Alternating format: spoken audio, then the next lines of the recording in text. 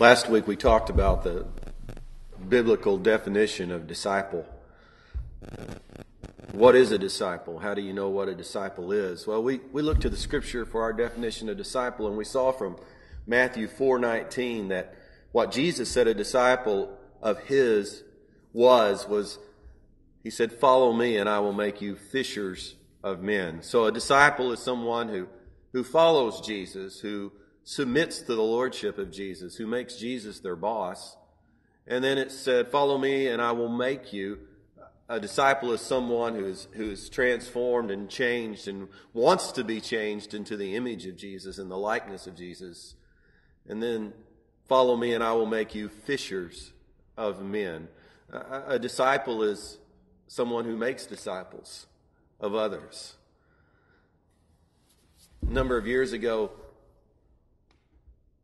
there was a fellow that I got to know who was really going through some real difficulties in his life.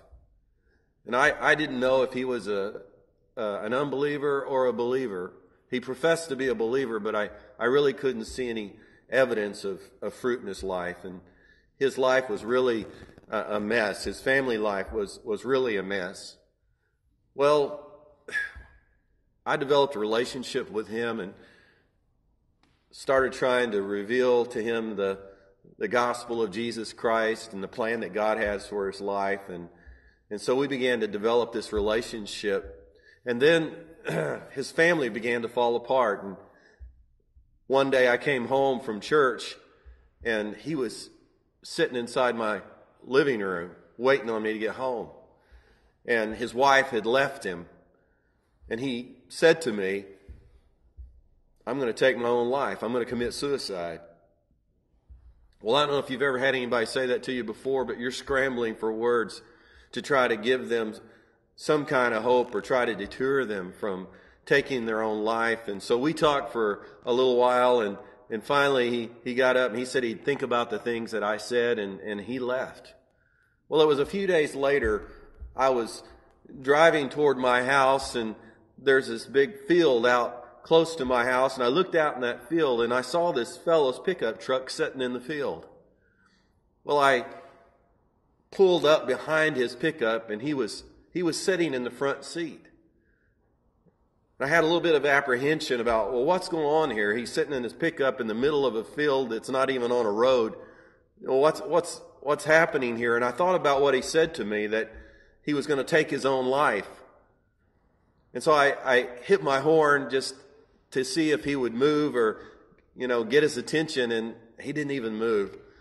And so finally I got out of my car and I walked up beside him in his truck, and I looked inside the window, and he was sitting there like a statue, just as stiff as he could be. And I looked in his hand, and there was a gun. And I tapped on the window, and he rolled down the window. And he told me that he had been sitting there for a number of hours and trying to get up the courage to take his life.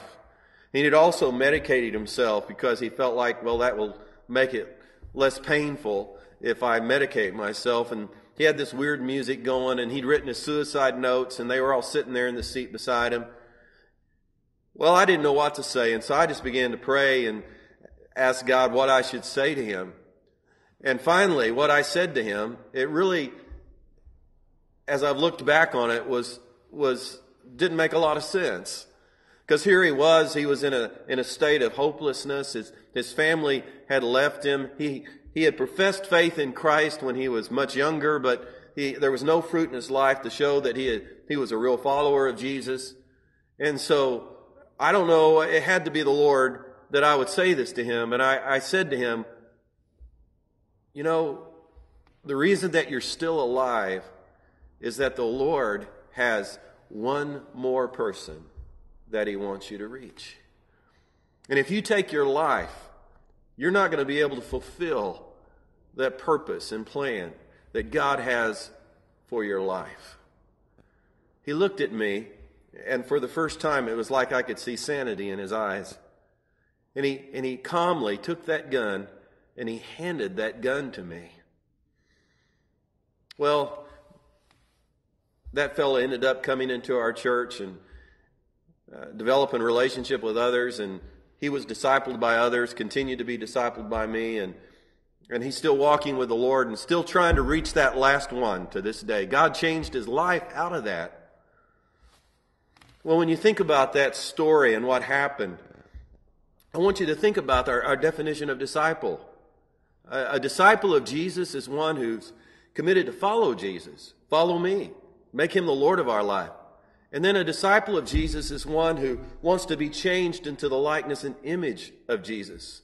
But a disciple of Jesus is one who makes disciples for Jesus. You know, if I would have told that fellow, you can't take your own life. I mean, if you do, then you're breaking the commands of God, and Jesus is not the Lord of your life.